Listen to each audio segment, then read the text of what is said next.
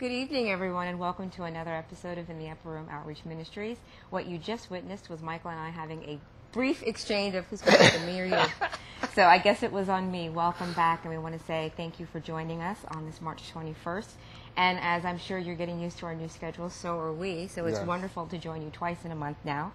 We have joined with us Dr. Pritchett, so he'll be here later speaking with On the Road with Dr. Pritchett. But first of all, we want to say happy spring. Happy springs. We hope that you're enjoying this wonderful, wonderful weather. It's so nice outside. Shauna, you know what?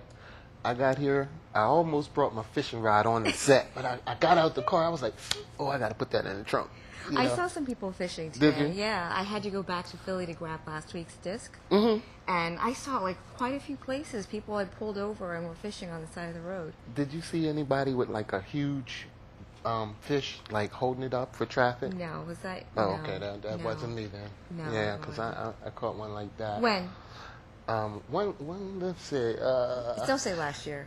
Well, it was a little bit longer than that. Okay, so what do you do with them when you catch them? Well, if I catch them in a pond, I release them. Mm-hmm.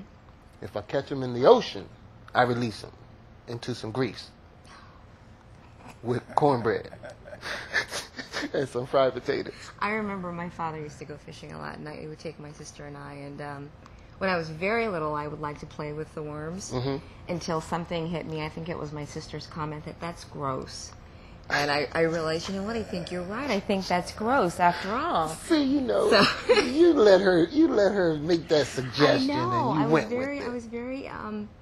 I was very impressionable back then. Well, you know, people have a way of transferring their ideas. Right, but I do have fond memories of going fishing and going fishing like at some really awful hour, 4 or 5 o'clock in the morning. Oh yeah, yeah. Catching Catch them off guard. That's right, Mr. Pritchett. Some round thing that we weren't supposed to catch, and we had to throw it back. Okay, that was probably an oyster cracker. Oh, okay.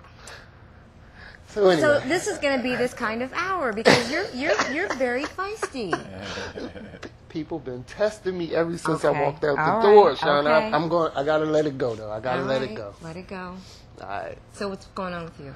Well, I'm excited. Welcome to spring once again, as Shauna said at the top of the hour. I'm just happy to be here.